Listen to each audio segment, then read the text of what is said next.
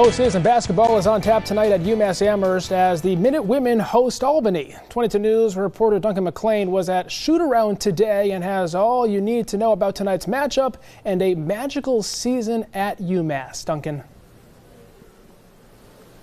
Yeah, Nick, I'll keep this simple. This UMass team has a chance to stand alone atop program history with a win tonight. UMass women's basketball poised to make history tonight as they prepare to host the University of Albany in the opening round of the Women's National Invitation Tournament. I think that, anytime that you're playing in postseason shows how successful your program has been. 26 wins, just 6 losses on the season, and only 2 in conference play. That earned UMass its first A10 conference regular season title.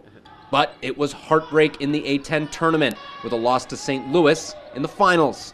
That put the Minutewomen on the bubble for the NCAA tournament, setting up an emotional Selection Sunday. Oh, it's not fun, to be honest with you. Had we not, lost that game, I think that we would have been in. We have competitive players in our program, regardless of who we're playing, when we're playing, and what we're playing in. They want to be successful. So all that success during the regular season, all that emotion of Selection Sunday leads to this moment tonight on campus at the Mullins Center. The Minutewomen with a chance to become the winningest team in program history. UMass plays fast, furious, and fun. Lots of points as quick as they can. The Great Danes, the opposite. Meticulous half-court sets, draining the clock, limiting possessions, setting up a great clash of styles. Winner of that clash of styles advances to take on Harvard in the second round, who just scored 100 points in their opening round matchup. Yeesh.